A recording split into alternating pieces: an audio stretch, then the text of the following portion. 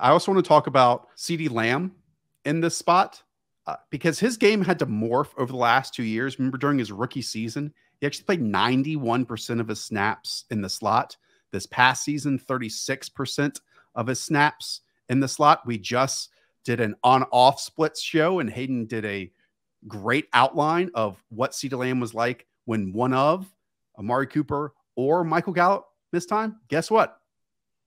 We know for at least the first half of the season, both of them are not in the roster, and then hopefully Michael Gallup comes back at full health. I mean, he's greatly improved his contested catch areas. I guess my question to you, Hayden, is we all love CeeDee Lamb coming out of the draft. He's really fun after the catch. He kind of moves differently with how he leans his body. But can he be great? Can he be incredible? Because we've already talked about with, you know, the other 6 wide receivers already discussed. They are great already. They are incredible. And CeeDee Lamb just hasn't gotten to that point yet, I think.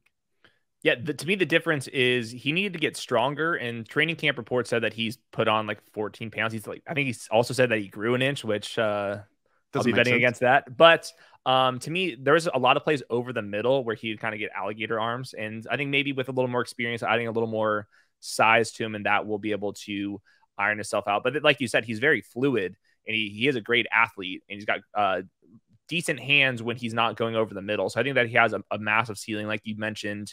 In the 9 games without Cooper or Gallup, he averaged 14.4 or 14.1 half PPR points. That would have made him the wide receiver 12. We're drafting him ahead of that. I think that we are drafting CeeDee Lamb pretty close to his ceiling, but that's never the argument that we should be making. It's like, do you see a wide receiver that should be ranked ahead of CeeDee Lamb? And to me, I think he's getting into the right range. We are paying for the breakout, but I think the breakout is coming. I think that we're going to see him in 2 wide receiver sets, and that was kind of something that we were always hoping to get more of.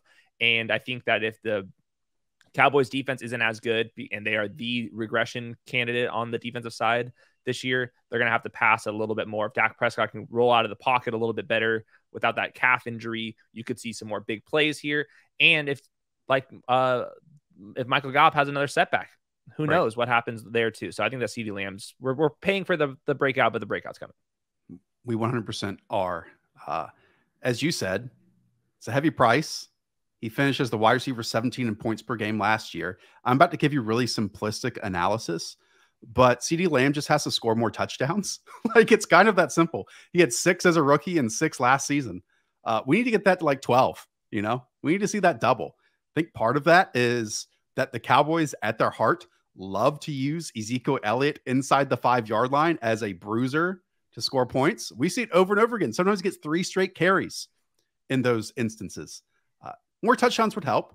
And also, I want to keep bringing this up because, again, I don't think it's getting a lot of love from a national perspective or a lot of attention.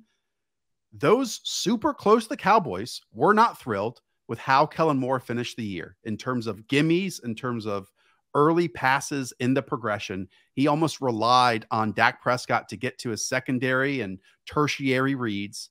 We need some easy stuff. And the easiest stuff can be shorter receptions to CeeDee Lamb and allow him to dominate after catch. Because, again, jumping from his first year to his second year, he forced 13 more missed tackles. It's a part of his game and a phase of his games that we saw so much at Oklahoma that hope we see a little bit more often now at the NFL level.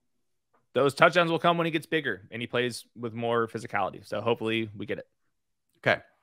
I'm even seeing him being drafted as like the 10th overall selection. His ADP is closer to wide receiver 14. So again, despite that numerical ADP, some people are paying even more over that. Hey, you made it to the end of the video. Thanks for that. But if you're new here and not subscribed, now's the perfect time to do so. You must have enjoyed it. You're here at the end, just with me and you. So hit subscribe, hit thumbs up, whatever else you want to do. Check out what we have already on the channel by hitting one of these things, or you'll be notified and you'll see it whenever we post something new.